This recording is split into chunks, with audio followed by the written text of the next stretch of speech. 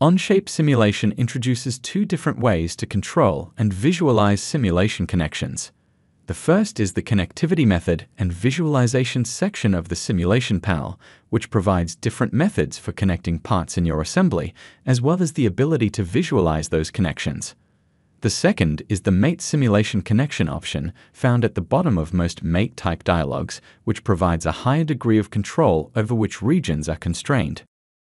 Within the simulation panel, there are three methods for assessing the connections in your assembly: mates and touching faces, mates, and bond all touching faces. The default method, mates and touching faces, honors user-defined mates and identifies any other touching faces as bonded for the simulation. Where two instances touch in the graphics area, the connectivity visualization shows how they will interact in the simulation. If mates or a group exist between those two instances, the simulation honors whatever kinematic relation is defined by them. If no mates or group exists, the simulation treats those regions as bonded, acting the same as a fastened mate or a group. This method is useful when initially constructing your model because it ensures the simulation remains sufficiently constrained when systematically adding mates to the assembly.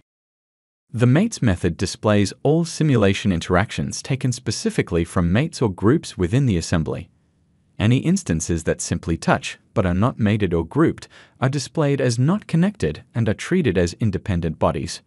The bond all touching faces method ignores all mates and instead bonds all regions touching between two instances. This method is similar to grouping all instances of an assembly and then suppressing all mates. The Show Connections when checked displays the connections between instances in the assembly graphics area. Any connection type not present in the model is grayed out in the connections list. Connection types can be isolated by unchecking the connection type or by suppressing mates in the assembly list. Each mate type is displayed along with group, simulation bonded, and not connected. Computationally, with the mates and touching faces method, simulation bonded is treated the same as fastened and is applied to all unmated touching faces. With the method bond all touching faces, simulation bonded applies to all touching faces. Not connected displays instances that are within proximity for simulation interaction, but are not currently sharing a mate. If two adjacent instances are not meant to interact with each other, the not connected visualization can be disregarded. Utilize not connected to visualize missing connections when building up your assembly.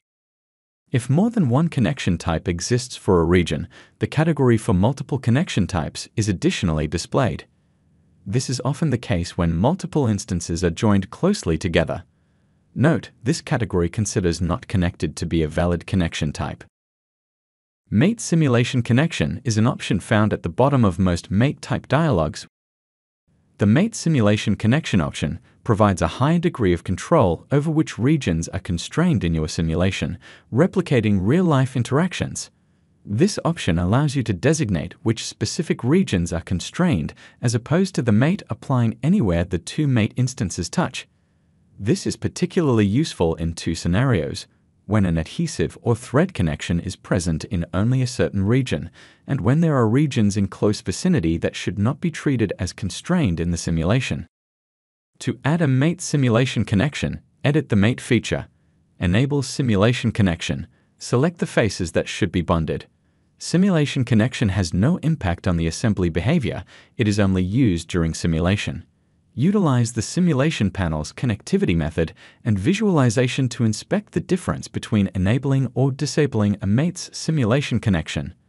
If the simulation panel's connectivity method is set to bond all touching faces, all mate simulation connections are overridden and not used in the simulation. Accept the mate feature. This video discussed connectivity method and visualization within the simulation panel and mate simulation connections. The next video shows you how to add a load to your assembly.